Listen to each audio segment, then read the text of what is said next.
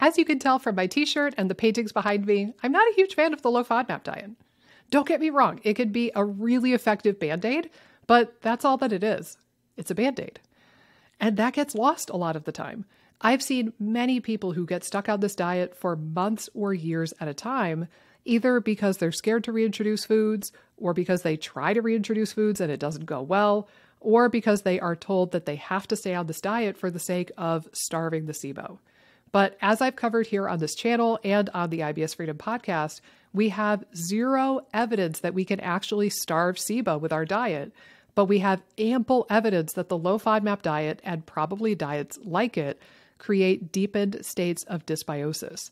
And that is not something any of us want to have. Dysbiosis is what probably is causing a lot of your symptoms, not the overgrowth itself.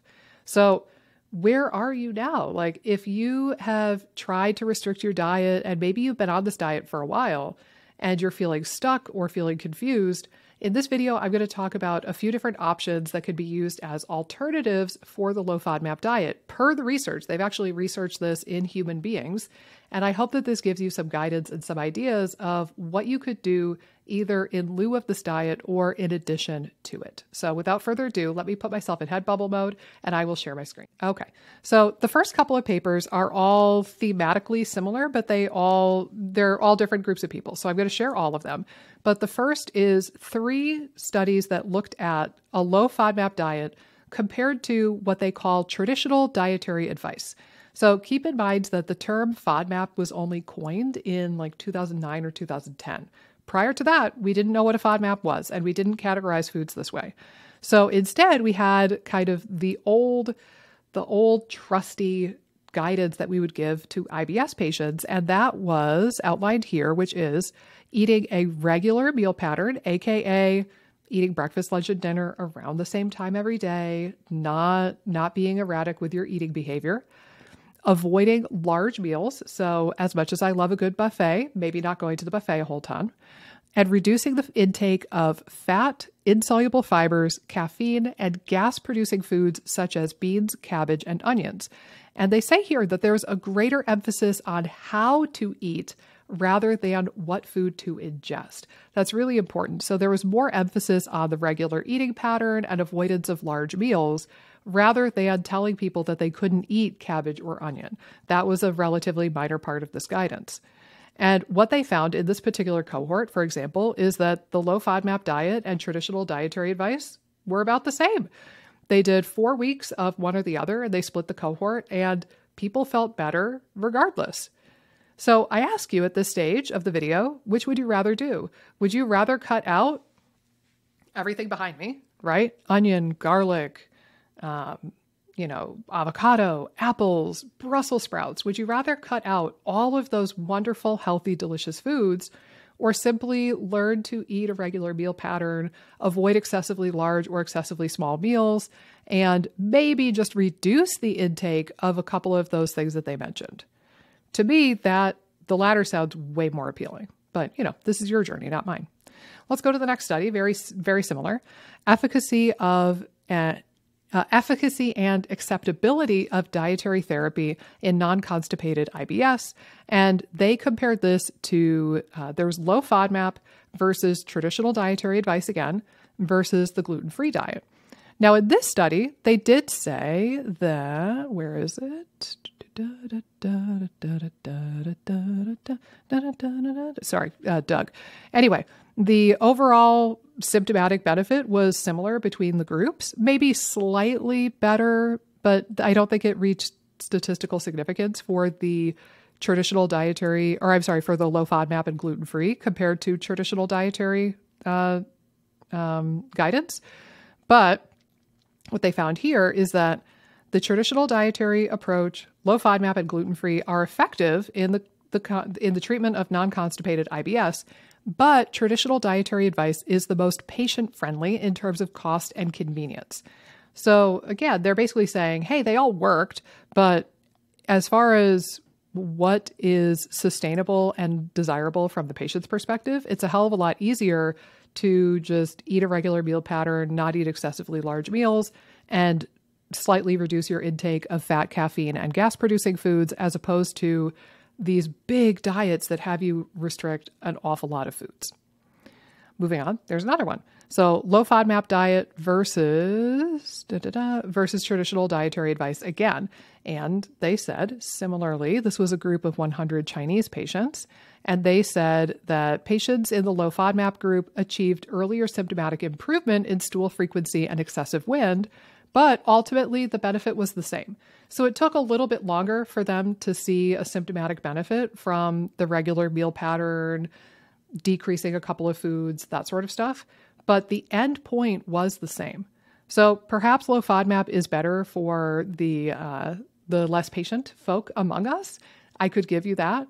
But the end result was the same here. And it really goes to show you that both of these things can be valuable. And one of them is going to be a lot more sustainable and desirable from like a lifelong perspective.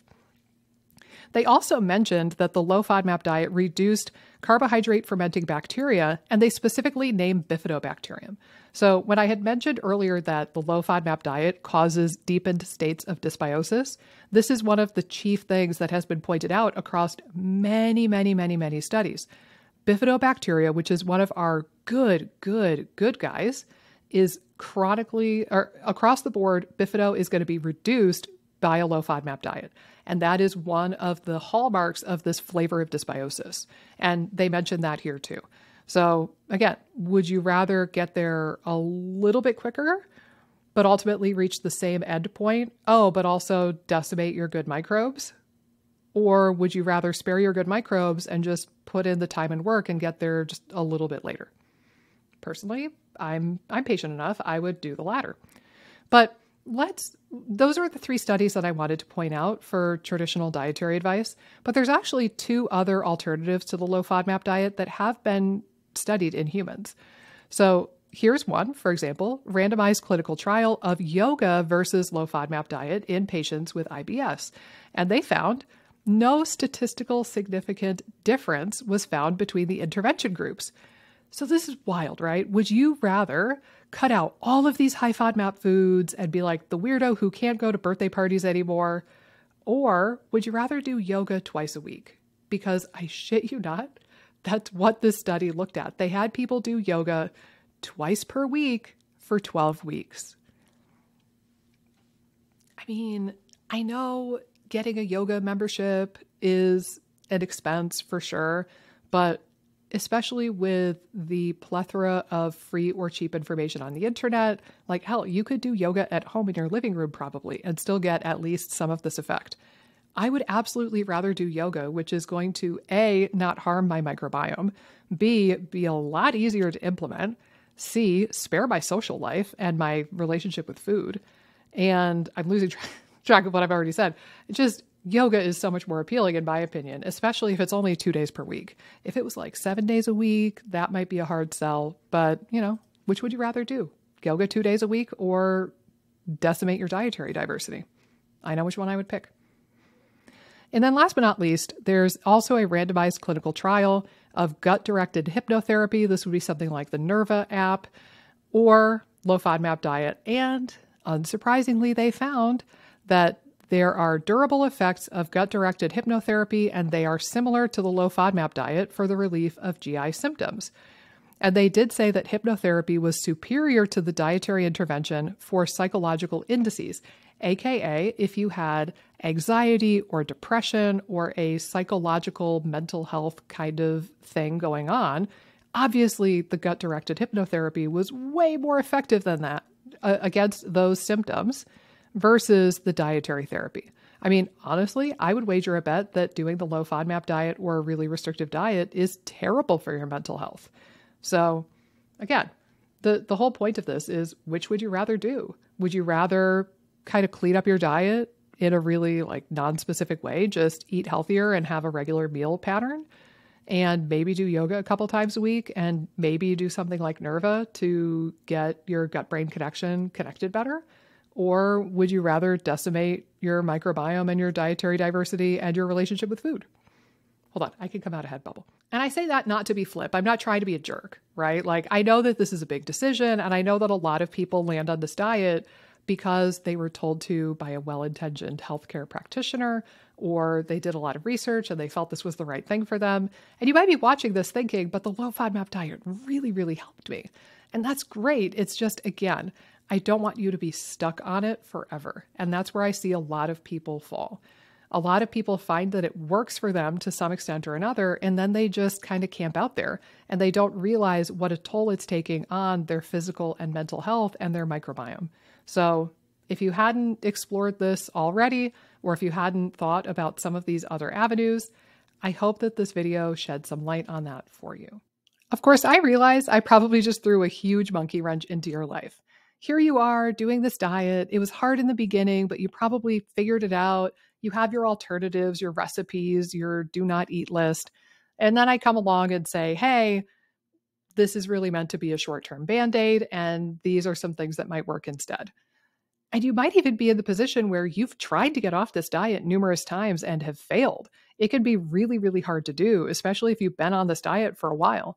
Or maybe you're scared that if you eat the FODMAPs again, you're going to be feeding SIBO and your SIBO is going to come back. I get it. I've worked with people in all of these circumstances and more. And if you're feeling like this, or you're just confused or frustrated or overwhelmed and needing a sense of direction, I hope that you'll check out FODMAP Freedom in 90 days. We're enrolling on Monday the 19th. So just in a couple of days, we're going to be opening the doors again. And I get really great results with my students. In addition to decreasing or eliminating symptoms of bloating, diarrhea, constipation, abdominal fatigue, and abdominal distension, I'm really freaking good at helping people reintroduce these FODMAPs. Again, that's why I have the goofy t-shirts. That's why I have the paintings. I'm really passionate about what I do because I'm of the opinion that we should be able to eat these foods with abandon. And I love seeing people's lives turn around when they're finally able to go out to a restaurant again, or eat a family recipe that they haven't had in a while, or enjoy their Thanksgiving dinner for the first time in years. So anyway, if any of this resonates, and if you are feeling like you need a change of pace and you want to figure out your body and what it needs, I really hope that I get to meet you in FODMAP Freedom this fall. I get great results, and if I don't get great results with you, I'll just give you your money back. There's a 100% money back guarantee on the program. So really, what have you got to lose other than your restricted diet and a bunch of symptoms you don't want? Hey guys, if you like this video, be sure to subscribe, ring the bell, click the like button, and leave a comment down below with the videos that you would like to see me do next.